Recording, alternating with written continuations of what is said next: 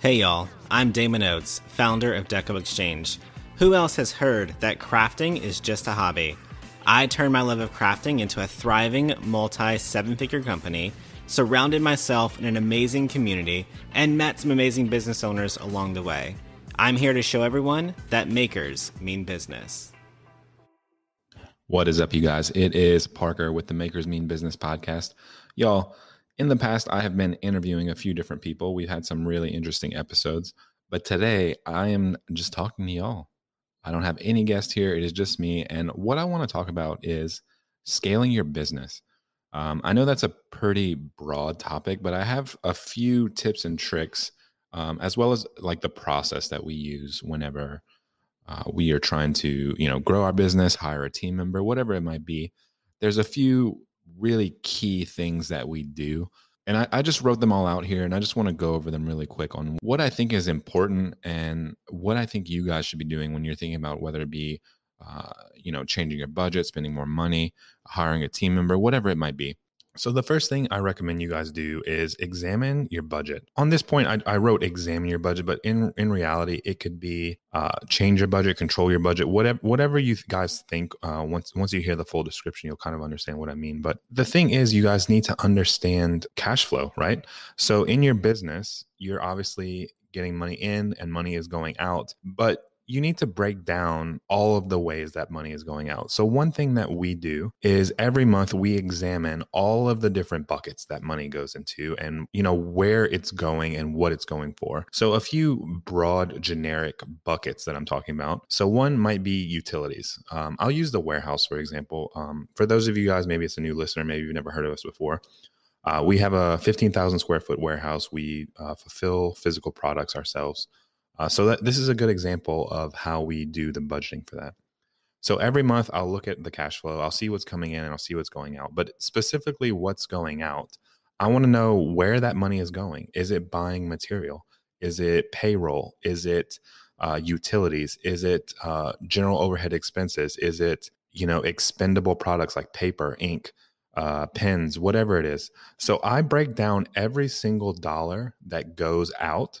So I know at the end of the month, I don't have to always run that report or be that detailed. But once I get an average of all these numbers, I can get a percentage of all this. So no matter how much money comes in, I can get a general idea that, maybe 20% goes to payroll and 30% goes to material and 10% goes to profit. Y'all, profit is the big thing, right? You want to know how much money you're actually making, not how much money is actually coming in, right? The difference between gross profits and net profits. The first thing I would challenge you guys to do is to look at all of your cash flow and figure out where all of this money is going. The important thing here is whenever you make a sale, how much money did you actually make? I think a lot of people don't even know that or can't even answer that, like snap of a finger. They don't know. And I think it's really, really important, especially as you continue to grow. When you're making sales, how much money are you actually making? Because, having a $100 sale on Etsy is great and all, but how much money did you just make? Did you spend $120 on supplies? You don't know.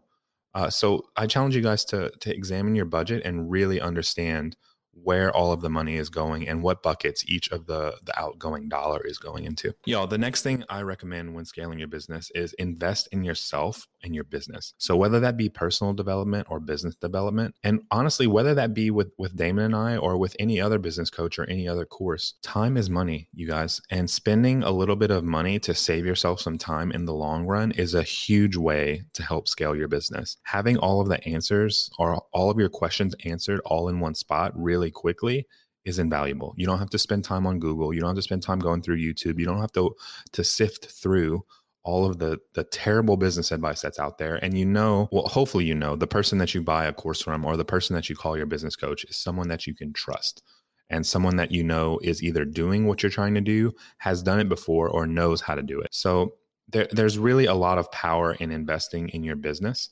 and having specifically a business coach or some courses through whatever it is that you're trying to achieve. I know a lot of our listeners, they sell online, they sell craft products, right? It's Makers Mean Business. So a lot of makers are listening to us. So there's people out there who teach you how to sell on Etsy. There's people that teach you how to build a Shopify store. There's people who teach you how to get paid views on your products, get organic views on your products. There's all kinds of of coaching out there. And I just challenge you guys to find someone that resonates with you, whether that be Damon and I or not. I mean, P.S. You can find us at damonsbusinesscoaching.com. But even if it's not us, finding someone to help you grow your business is key. You don't have to do it alone. You don't have to be a solopreneur. You can find help, and there are people out there that provide the service that you need. So that is point number 2. Invest in yourself and your business. Y'all, I didn't even talk about investing in yourself, but that should be something that's brought up. It could be a whole nother point in itself, really. Whether it be your mental health, your physical health, your emotional health, your family, everything. Like, take time to invest in yourself as well and grow as a person. I think there's a lot of power in the saying, it's not about the destination, it's about the journey.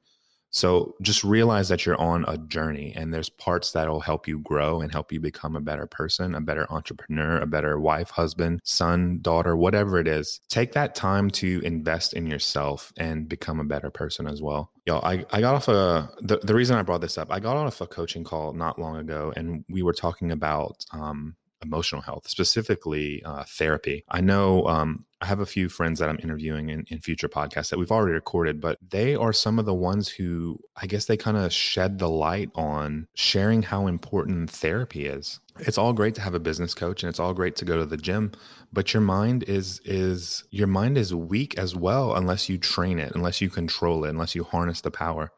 So even just having a good mental fortitude is something that comes with having therapy and having the correct mindset. And this all plays into your business. So make sure that your mental health is in check as well as your emotional health, as well as just the health of your overall business by getting a business coach and making sure that you're hitting all the marks that you need to hit. Y'all, last but not least is hire help. So y'all, this is the one that I want to talk about the most. I did just launch an ebook. It's on decoexchange.com. It's called Scaling Your Business with Assistance. Y'all, this is one thing, probably the most asked question that we get is, how do you guys do it all? Like, how do you do it all? When do you sleep? All that kind of stuff. Y'all, we don't do it all, and we get plenty of sleep. We have help. Over the last 2 years, we've grown our team from like 4 people to probably, I want to say we're at like 16 or 17 now. And, maybe 4 or 5 of those are physically employees in the warehouse. But we have a whole slew of virtual staff that helps us do all of the things, y'all. We don't do all of the things ourselves anymore. We have all of the help. So I'm going to break this one down a little further, because this is the meat of this podcast. And this is what I want you guys to really dive into. So one thing that I noticed that people don't even have off the top of their head is, what is your time worth? So y'all, to give you a little background, Damon and I are both from a contractor background. We worked in oil and gas. We worked as contractors. So guess what? We had a billable rate. So that meant that every hour we spent working on a project, we got to bill someone X amount of dollars. And what that means is that whenever I have to stop doing something, or whenever I have to spend an hour doing something, I automatically revert back to that mindset. I have this number in my head that my time is worth this much amount of money. So that makes it really easy. If let's say I'm editing a video. If it takes me 2 hours to edit a video and my personal rate is $100 per hour, 2 hours, $100 an hour, that's $200. If I can pay someone to edit a video for $100, guess what? I just saved myself $100, because with that extra hour and with that extra $100, I can invest my time into something else that could potentially make more than $100 an hour in my business. So that's the first challenge I give you guys, is find out what your time is worth. One easy way to do this is to take an average of what you make every month in your business. And if it's only you, it's really, really easy, right? So you just divide your total revenue by however many hours you work that month, and that's your hourly rate. So with that information, you can find really easily what you can give up and what you can pay for someone else to do, because you know what your time is worth in your business. The next thing I want to challenge you guys to do is, what are you even doing with your time? It sounds really basic, but I feel like a lot of people, and I've heard a lot of people that don't even know what their time is, or what their time is being spent on. So one thing, I mean, we hear a lot about it through the the interwebs or all the different places online, is time blocking. I definitely enjoy time blocking. I like it. I don't probably practice it as much as I could, But for those of you guys who don't know, it's basically just blocking out your day and assigning certain tasks to certain points in the day and certain times in the day. It's like a schedule, right? And you just have to stick to that schedule. But before you even do that, you might just want to even keep a notebook with you for a week or a month and write down every single thing that you do and timestamp every single thing that you do. Whether it be from, waking up, brushing your teeth, taking a shower, cleaning your house, doing laundry, running errands, whatever it is, because guess what? That all reverts back to the first point. What is your time worth? If you just spent an hour doing groceries and your hourly rate in your business is $200 an hour, you can pay someone to go pick up your groceries for you. Yeah. Same thing with a house cleaner. Same thing with a dog washer. Same thing with everything in your business, video editing, making Facebook posts, doing stuff on Pinterest, answering emails.